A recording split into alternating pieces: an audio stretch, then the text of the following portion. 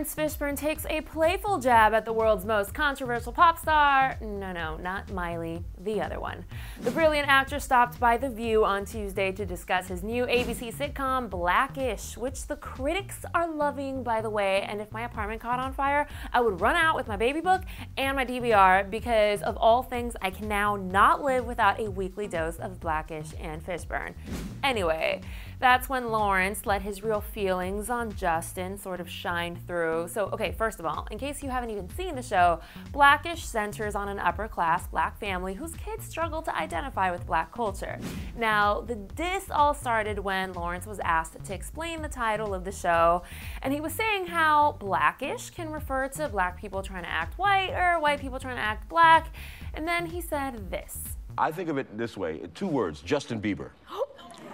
You know, Justin Bieber acts blackish, but he doesn't get shot by the police. He gets a police escort home.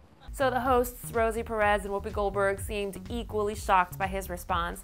However, it's all good in the hood. He did not mean to burn Justin. In fact, he added, if you like rock and roll, if you like rhythm and blues, if you like jazz, if you like hip hop, you might be blackish. I'm so blackish, I'm purple then, because I listen to Louis Armstrong and D'Angelo like they are going out of style. You know what?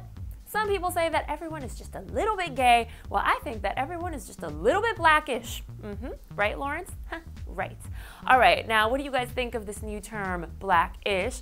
And does Biebs fall in that category? Comment below or tweet me at Clevver News, at Miriam Issa, and then click right over here to see a list of all the celebs who have dissed Justin Bieber.